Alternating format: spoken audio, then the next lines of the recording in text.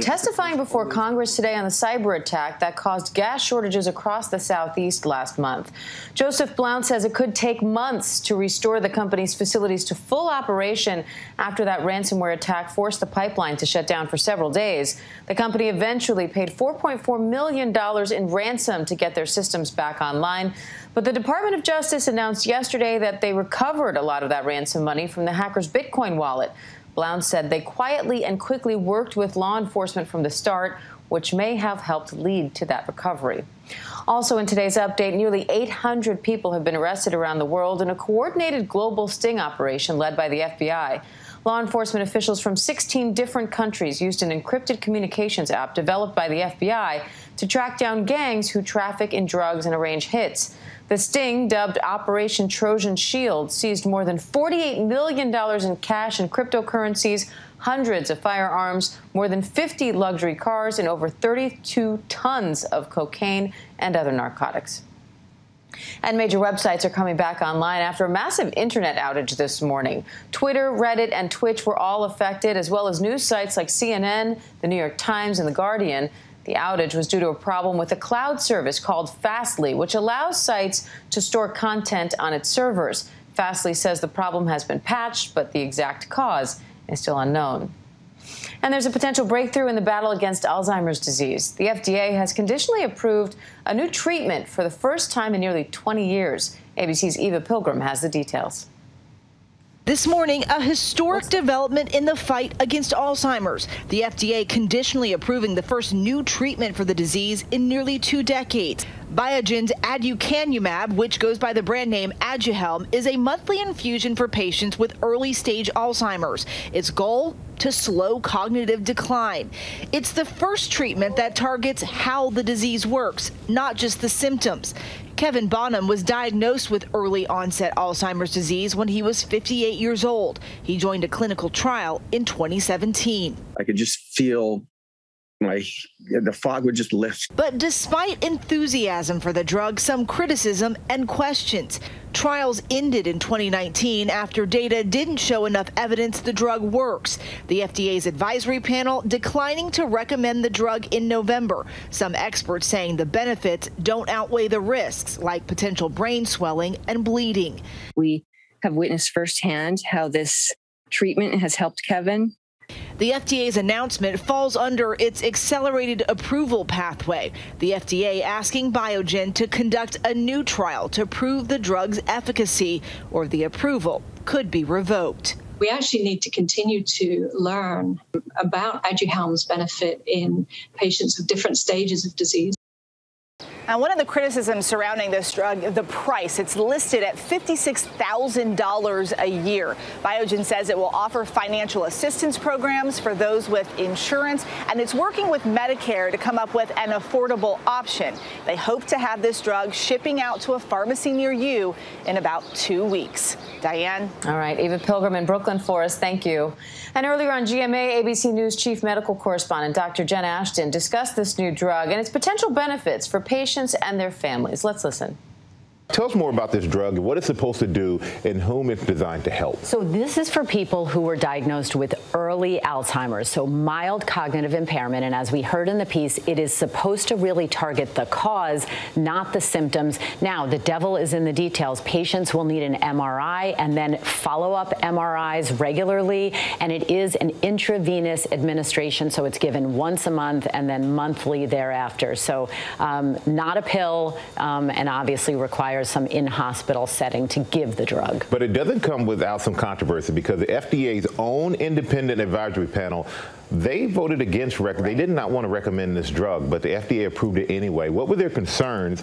And how rare is it for the FDA to go against their own panel's advice? Well, I think, first of all, the second half of your question is it does happen, and that's why these approvals and authorizations are not a foregone conclusion, but controversy for 2 main reasons. Number one, efficacy. In clinical trials, one did not show any effect, and one showed a very, very marginal effect on an 18-point scale, only a fraction of a point of improvement. And the second is this theory about how it works. That theory about these beta amyloid proteins or plaques is a theory. It is not generally accepted. So again, when you talk about efficacy, that's part of the reason for controversy here. And then safety, when you talk about 40% risk of brain swelling, 17% of people in clinical trials had microscopic hemorrhages, risk benefit, it's not clear cut. All right, our thanks to Michael and Dr. Ashton for that analysis. And more dangerously high temperatures are in store for the Midwest and the Northeast. Heat advisories have been issued from Minneapolis to Philadelphia today, where it could feel like 95 degrees or higher. ABC News senior meteorologist Rob Marciano is tracking it all for us. Good morning, Rob.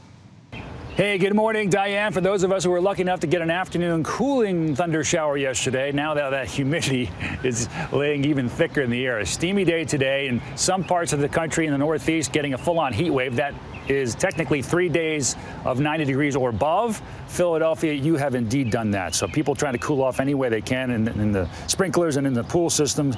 If you are out in the heat today, avoid outdoor strenuous activities. Wear light, loose-colored clothing. Drink plenty of water, even when you're not thirsty, and take breaks, and give a break to those who do have to work in some of these conditions for sure.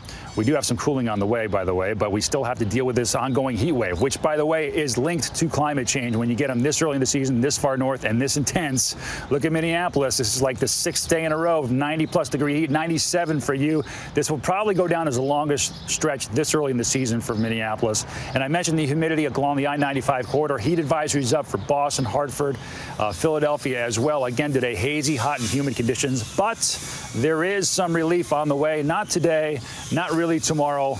Maybe a little bit on Thursday when this cool front finally comes through. And then look at Friday. Temperatures, a shock to the system there into the mid-60s. Might even need a light jacket. That may very well feel good. Diane? All right, senior meteorologist Rob Marciano, thank you. And today is World Oceans Day, established by the UN to raise awareness about protecting our oceans. Coral reefs around the world are under threat from climate change, but there's a new effort to rebuild them in Florida using underwater mermaid statues. Victor Oquendo's in West Palm Beach, Florida, with that story. Mermaids, mythical creatures of the sea, bringing new life to Florida's coast. Why mermaids? What's this project all about? So the 1,000 Mermaids project is one of our eco art projects where we sculpt people as mermaids to bring awareness to marine conservation. The Ocean Rescue Alliance planning to install 1,000 of these giant mermaid sculptures up and down the state. Weighing between 2,000 and 5,000 pounds, they're made out of organic materials, helping to revitalize coral communities. Coral reefs are critical for our ecosystems. They are extremely important for helping protect our coastal communities and really integrating a lot of different important environmental factors, from sequestering nutrients and really helping facilitate a holistic ecosystem. Coral reefs are the lungs of the ocean and the most diverse ecosystem in the world, home to nearly a quarter of the planet's fish. But across the globe, they are slowly dying off, due in part to climate change. It's extremely impactful. The reef has so much opportunity, and a lot of people don't realize how of an untapped resource it can be. Welcome to the Ocean Rescue Alliance. The Ocean Rescue Alliance is working to combat the degradation of coral reefs in a unique way. We predominantly focus on creating complex artificial reef structure that creates fish habitat and enables us to outplant coral or oysters. Mermaids attracting divers and marine life in our oceans. What's it like when you see these come to life, surrounded by everything in the sea? It's quite amazing. It's a surreal experience to really just see the different biodiverse fish communities that move in and the different coral growth and sponges that recruit to the structures. The project started right here in the West Palm area. There are actually 35 of those mermaid reefs in the waters underneath our drone. If you're interested and you want to go out on a dive, see them for yourself, they have the coordinates. The Ocean Rescue Alliance has them listed up on their website. They have a lot of work ahead, though. The plan is to install 1,000 of those mermaid reefs up and down Florida's coast. Diane? All right, pretty cool. Victor Oquendo, thank you. And thousands of people are taking part in a study that could tell us a lot about the risks of going to a concert in the age of COVID. We've got the latest on that after the break.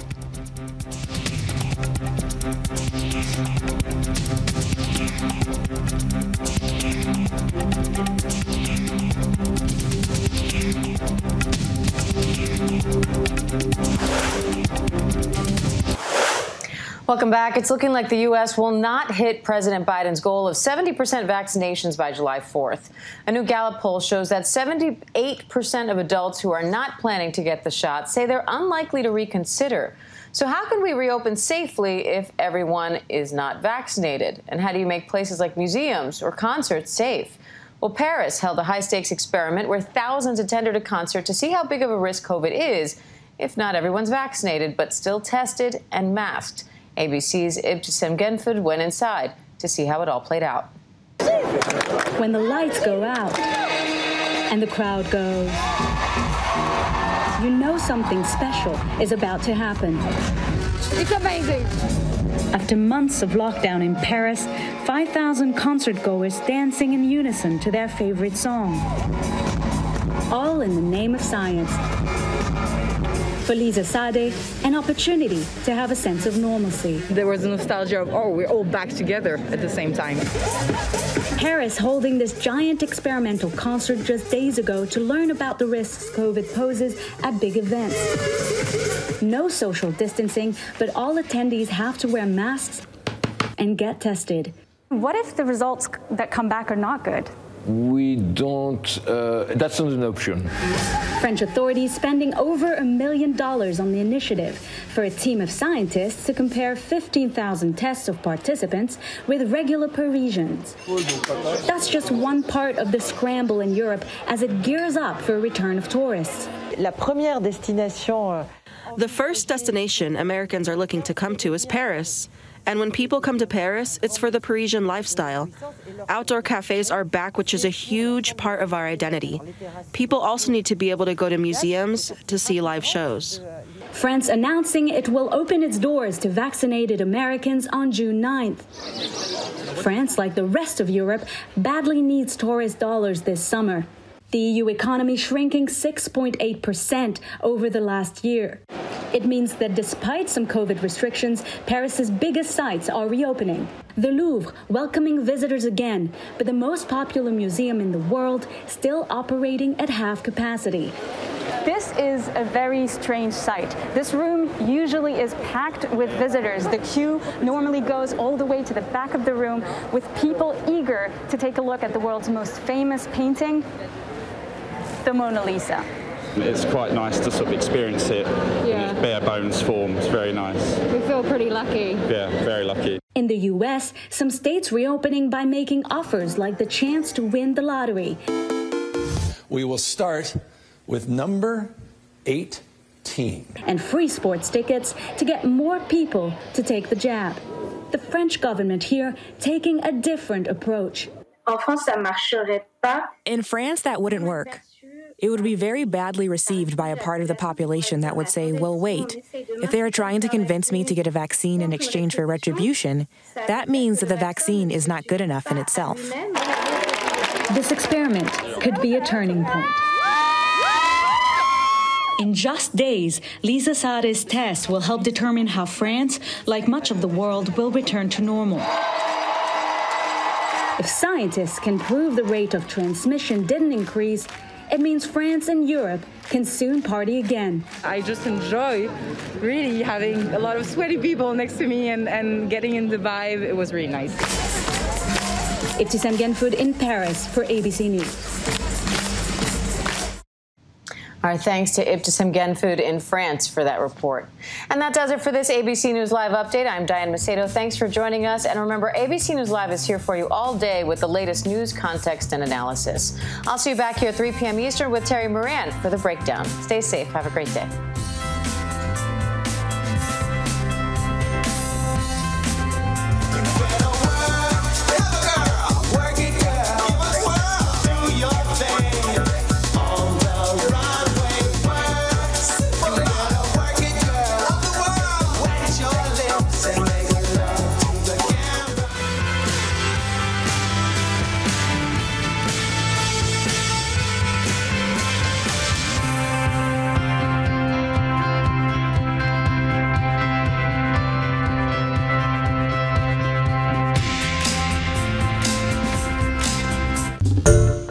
Hi, everyone. George Stephanopoulos here. Thanks for checking out the ABC News YouTube channel. If you'd like to get more videos, show highlights, and watch live event coverage, click on the right over here to subscribe to our channel. And don't forget to download the ABC News app for breaking news alerts. Thanks for watching.